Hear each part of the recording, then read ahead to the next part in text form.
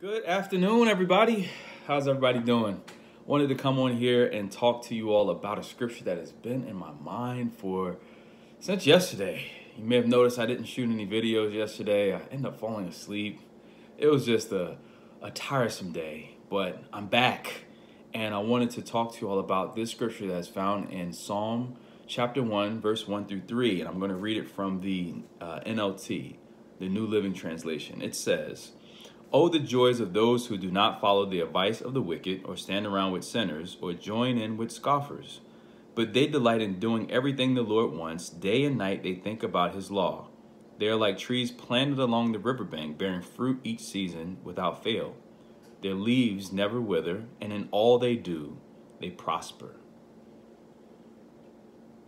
In all they do, they prosper. They are like trees planted along the riverbank, bearing fruit each season without fail. Their leaves never wither, and in all they do, they prosper. Isn't that amazing? And the way that scripture translates to me is that there's times in our lives where there's temptations for us to go back to whatever we've done.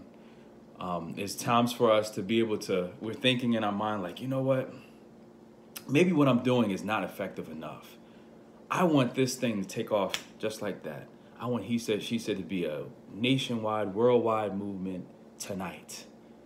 But what God is telling us, blessed is the man. Oh, the joys of those, this translation says, oh, the joys of those who do not follow the advice of the wicked or stand around with sinners. So we're being planted. God has planted something in each and every one of us. But the thing is that we have to wait for those roots to take root and go deep down into the soil. But in order for it to do that and gain that nourishment from the soil, it has to be in the right environment. Do you have the right people in your environment? Are people causing you to doubt what God has already told you? Are they being supportive, or are they being doubtful? Like, I don't know, did God really tell you that? Are you hearing from him like you think that you're hearing from him? When there's a seed of doubt, it's hard for the tree to sprout. When the seed is doubt, when they plant the seed in your mind, suddenly you're not even able to get yourself rooted in the right soil. You're like, well, maybe I shouldn't plant here. Maybe I should plant somewhere else. But verse 3 says, they are like trees planted along the riverbank. Along the riverbank. So that means the roots are near the river. And the river is representative of what's in it, water. The Holy Spirit is the living water. Jesus, the living water, the water that continues to nourish us, continues to give us hydration, continues to give us that, it quenches that thirst for knowledge, that thirst for, I don't know if I'm going to do this. I don't know if I'm even built to do this. It gives us that assuredness to say, okay, take a drink, get back to doing what you're doing. What you're doing is exactly what I want you to do. And this is God talking to you, saying, this is exactly what I want you to do. You're planted in good soil. You're along the riverbank. And if you're planted along the riverbank, you're going to bear fruit each season of your life. So where are we planting ourselves, y'all? I brought the word in here just to point to truth, because a lot of the times, if we're just talking, we have to be able to point it back to truth. In this scripture, I didn't know off the top of my head, so I had to bring this in.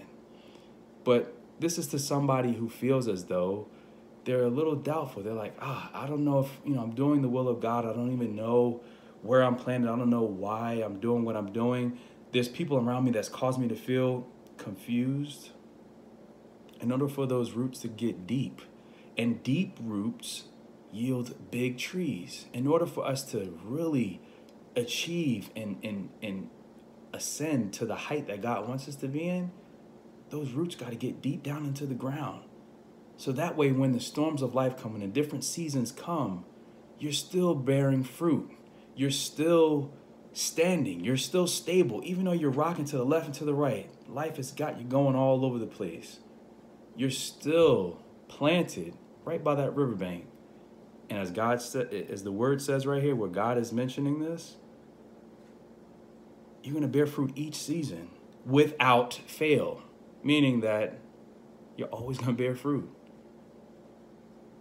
So it's time for us to check our environment, make sure that we're planted in the right area. so that way we can bear fruit without fail.